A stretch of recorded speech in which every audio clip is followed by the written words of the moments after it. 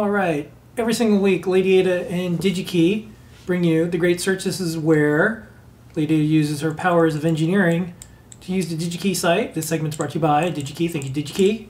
Lady Ada, what is the great search this week? I'm glad you asked. This week, we just talked about designing some Cherry MX compatible switch projects. I'm working on this NeoKey prototype, and I want to get started quickly. And so to make sure that this stuff all works with Cherry MX switches, I was like, oh, I should just pick up a couple Cherry MX switches. You know, I'm going to put in a Digi-Key order tomorrow. I'll just toss in some Cherry MX switches. And I realized, like, hey, I should show people you can get Cherry MX switches from Digi-Key. You don't have to, like, go to a special keyboard site. Support your local keyboard site, but you can also just add a couple to your Digi-Key order. You can also get sockets, and I'll show those off as well. So, yeah, this search in particular is not going to be that exciting because you just type in Cherry MX, and I just searched. You found it. Yeah, there's kind of like it's it. So there's a couple of different switches, and here's the options you have in stock. And you're probably like, what's the difference between these? Well, some of them have like a little panel mount lip, it looks like. But there's basically the clicky type and the non-clicky type. And blue is clicky. So if you go over here, you can even see audible click is the type for the blues, so the blue stem. And then black are linear. And they have a lot in stock. And what I also thought was cool is they have, they have the 3D, the 360 view.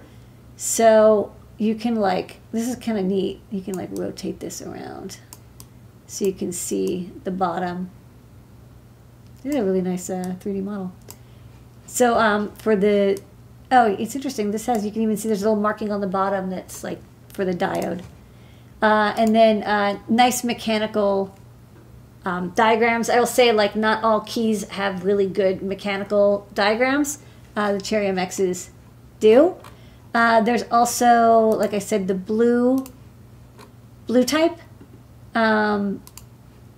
So for these, they have a clicking sound, and you can like pick them up. You know, they're basically like 70 cents a piece. And you can kind of get like tens of thousands immediately. So if you just need a lot of Cherry MX switches and they're like genuine cherries, you are super set. Another thing I saw while I was looking for switches is people on some like keyboard Reddits talking about sockets for these. So you can actually, you know, instead of soldering in the pins directly, you can solder in these like ultra slim Mil-Max sockets, and then use those as, you know, mechanical sockets to place and replace your keys. So if you start with Cherry MX blacks and then you're like, no, it turns out I want blues, or vice versa. You like the clicky, you don't like the clicky. So there are two series you want to look for. It's the Mil-Max 7305s. And the 73, oh, hold on. I told you, Mil-Max 7305. That's weird. Let me try the main search. Mil-Max 7305. Oh. I can't type. Fourth time's a charm. Max 7305. Why is it taking me to the LED? Weird. Okay. Anyways, maybe because I didn't have a dash. But the Mil-Max, so, you know, they're not designed for use with the Cherry MXs, but they work great. So the 7305 series are the gold plate ones. They're going to be a little bit more expensive. And then there's the 0305s, and those are the tin plate. Some people really want the gold plate. You know, I get it. Let me try. If you just go to terminals, pin receptacles, and I search for Mil-Max, and then under series, I'll select 7305, and then 03, oh my goodness, there are so many pins. 0305. They're really similar, but yeah, one's gold and one's tin. You'll pay more for the gold. And then you can get different contact finish thickness. I don't think you really need more than 10 micro inches. But let me see what's available. So in stock, you can get the 7305.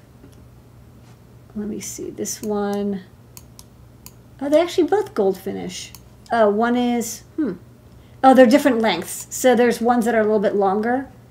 But this is the one that I pretty much saw everyone linking to. So if you're going to pick up the Cherry MX switches and you want to hot swap them, pick up also the 7305-0-1515-472710, or the Digi-Key partner, which is much shorter. It's the ED1039 ND from Milmax. You'll need 2 of these per switch. But the good news is you don't have to change the footprint that much. I think you just want to make the hole, like the hole is just a little bit larger. But this looks like, let's look at the data sheet.